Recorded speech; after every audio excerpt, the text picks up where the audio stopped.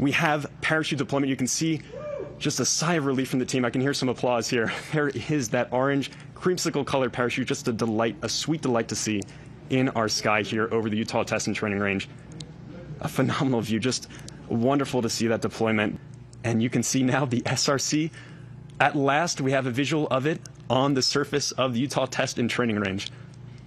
Front and center there, Stu Wiley, our on-scene commander, and right behind him is Victoria Team. They are both wearing personal protective equipment, gas masks. That's for their own safety as they approach, as there could be potential outgassing from that sample return capsule's batteries heating up during re-entry. You can see him scanning the region. He is checking for any possible unexploded ordnances, UXOs. Recovery operations.